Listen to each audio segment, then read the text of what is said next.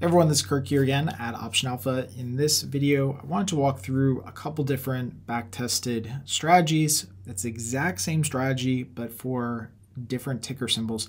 I thought this was helpful because I'm going through this right now where I'm trying to find a different strategy that I want to trade that is shorter duration. So probably not 0 DTE or 1 DTE, but something shorter in duration, not 30, 40, 50, 60 days out.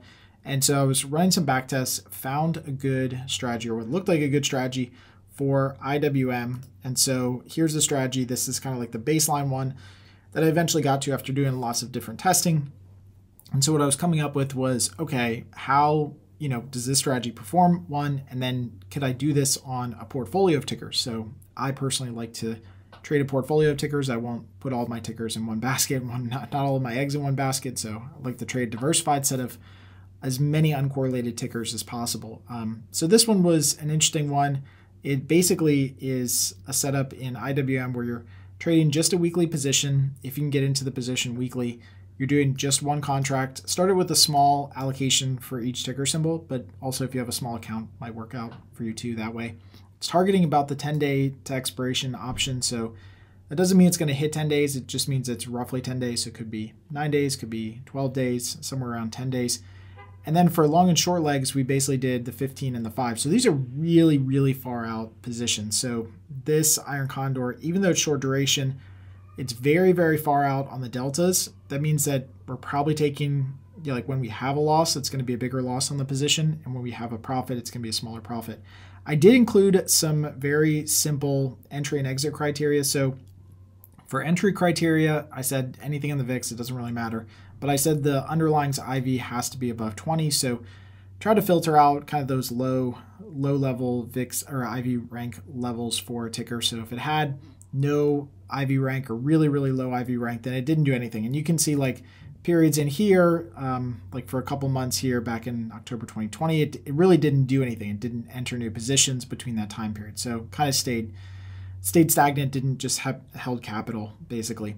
It said that you could get into max positions 10 at any one time. It looks like from the capital usage stats from the backtest, it really never got to that point. So even though we gave it $5,000, the capital usage never got to $5,000. It probably got to, at most about $25,000 or 25% of that amount. So it really wasn't using a lot of capital, even if we said, hey, look, you could use $5,000 of capital, right?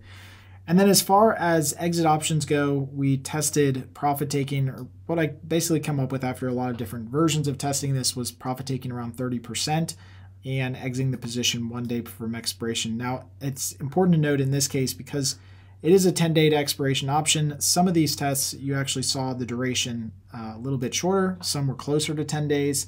So sometimes you did have to hold it most of the time. On average, at least for this one, for 675 trades, the average duration, or how many days you were actually holding, was actually 5, probably mostly because you were taking money off the table a little bit earlier. So other things I liked about this one before I started testing it on other symbols is I did like that it had obviously a good win rate. Not too high. I mean, actually maybe a little bit too high. It probably looks a little bit too high. Maybe you could do some other tests around 35, 40% profit taking. Maybe bring that win rate down just a little bit, because when you looked at the average win that you had, the average win was about $24. The average loss, again, this is just one contract, was $110. So you still ended up doing okay, but if you wanted to bring up that average win, then you might want to take more profit, wait for a bigger profit, might reduce your win rate just a little bit, but maybe you take a little bit more off the table. So the win rate was pretty good. Also really liked the profit factor on this. The drawdown seemed reasonable.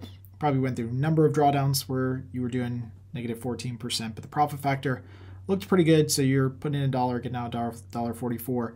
Visually, just looking at the graph here, you can see it did go through periods where it was not really a stellar performer and kind of felt like it traded mostly sideways. So back in late 2009, back to about 2012, traded pretty much sideways, pretty much from here until here in this time period as well. So this is like mid 2020 from 2017. It was really a dud between this range. Now, I think this is important personally because I think if you visually see times like this, we have often referred to this as the long dark night of trading strategy sometimes. But this is what happens is you get into a strategy, you might have started the strategy literally on this day or at this time, and you look at it and you're like, okay, historically, this thing looks really good, right? So from that day backwards, looks like an absolute killer. And it was from that day backwards. But then you get into this long night and dark night of the strategy where it may not work exactly the way that you want, but you got to have that long-term perspective. So that's why I always like running these tests very, very long-term, because nothing 5 days, 6 days, 7 days, 2 months, even 2 years really makes a big difference until you go out much further in time. So I always like to look at those, visually so you can see those.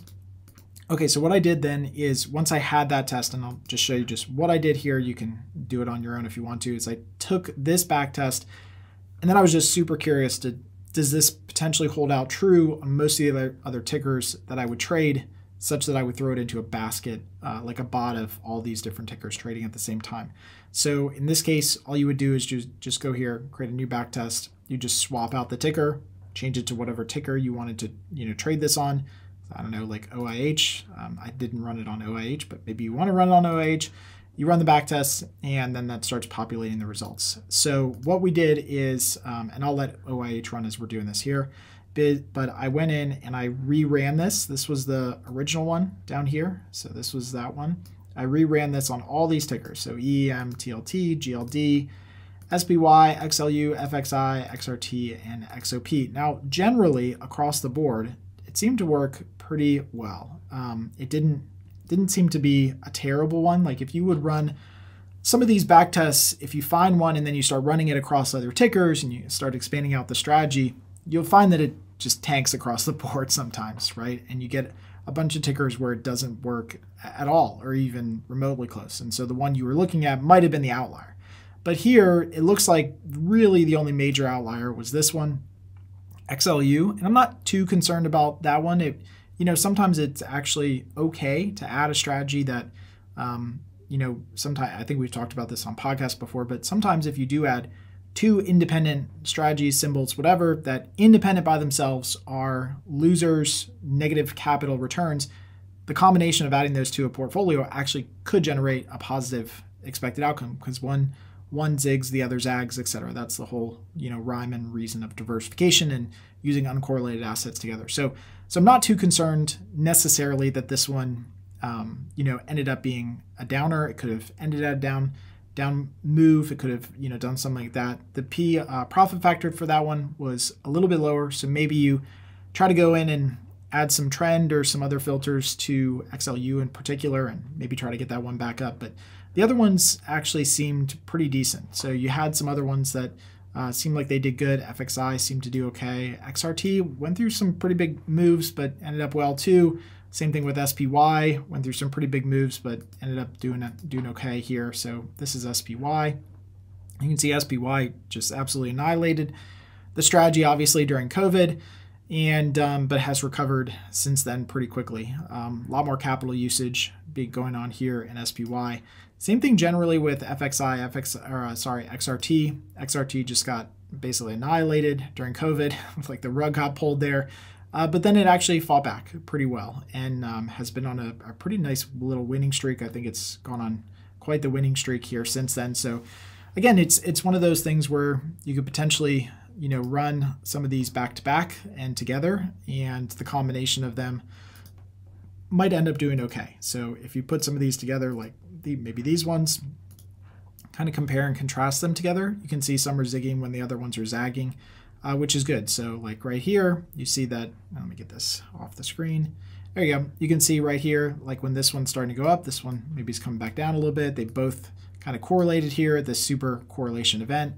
But at the same time, when say like some of these ones are going down, you have this one that's going up. So this is kind of that balancing act that you kind of get by using a diversified set of tickers. So this is just one I just wanted to share. I just want to share the details of, what I thought was pretty interesting, that you could take a strategy and then start really testing it across different tickers.